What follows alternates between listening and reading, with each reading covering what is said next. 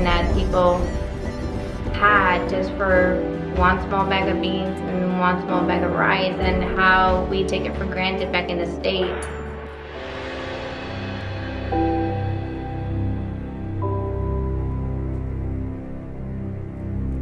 You can imagine the amount of need, but with that, we've been able to have incredible results. So many lives not only changed, but saved.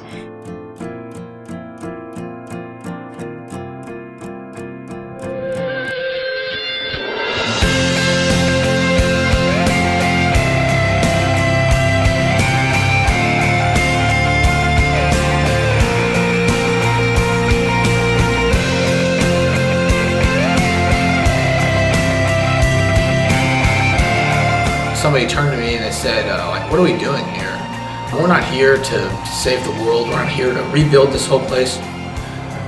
We're here because these people need to know that we're here for them. It doesn't matter what miracles we do. It doesn't matter if we've got the greatest faith. It doesn't matter if we build the most extravagant orphanage. It's all for nothing if we don't have that love just flowing out of us.